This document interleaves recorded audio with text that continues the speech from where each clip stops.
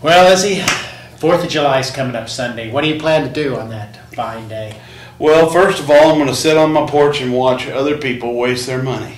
Yeah. I kind of like them fireworks, but I don't like to buy them. What, you make your own? No, I don't make my own. I just watch other people. No, I'm going to stay home and make my own fireworks. Are you? You know what I mean. Hello and welcome to your old news update.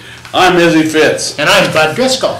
Topping the headlines from yesteryear, here's one from July 18, 1985. We all know this fella, this tall, skinny fella from out the Salina Airport. Is that a good friend of yours? Yep, a plane. July 11th, 1985. We'll see if anybody remembers this. A plane with an inoperable front landing gear was denied a chance to land Wednesday at the Salina Municipal Airport because the pilot wanted people, now get this, he wanted people to drive alongside and toss 94-pound bags of cement on the rear wings to stabilize the plane as it landed. I've heard of that. The plane later landed at the Liberal Airport using the technique disallowed in Salina. Salina Airport Authority Executive Director Tim Rogers, who administers airport operations in Salina, said the plane was denied access because he was not going to risk lives so a pilot could save his plane from nose damage. So that was the first time Tim Rogers must have said, "Do not approach." That's right, and I'm sure his hair was a little darker too. Yeah, I bet it was. Okay, we're going back to 1960, with July 5th. This news comes out of Harrington. Yeah. A Harrington mother has a problem. Her 2-year-old son likes the family dog so well that he thinks it's a member of the family. Now the youngster has started imitating the dog. Scratching and barking. You do pretty good. Yeah. It was funny at first, the parents thought, just like yours was funny at first.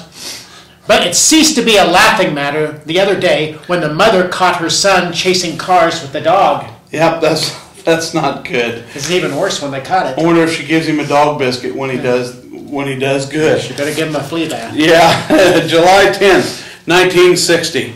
Authorities in 5 states continue to search late Saturday for 3 men who broke out of the Saline County Jail Friday night and apparently slipped through a cordon of 100 police officers. No trace of the men, all considered dangerous, have been found. They escaped after beating Sheriff Guy Lemon, age 67, and Martin G. Gellert, 68, the jailer. Well, those were elderly guys. They shouldn't, they beat him up. They took advantage. That was before tasers. That's right. They should have had some. I have to ask Carson Mansfield about that one. I know. I'm sure he was around. Yep. July 7th, 1910. I don't think he was around for this one. No. But a pretty and charming Salina girl and a Salina man figured in an elopement Tuesday, which came to nearly causing the death of the mother of the bride, Mrs. Maddie Buck, a sufferer from heart trouble from some years. Mr. George A. Kralik and Miss Della F. Buck motored to Minneapolis and procured a marriage license and were married by probate judge L.A. Henry.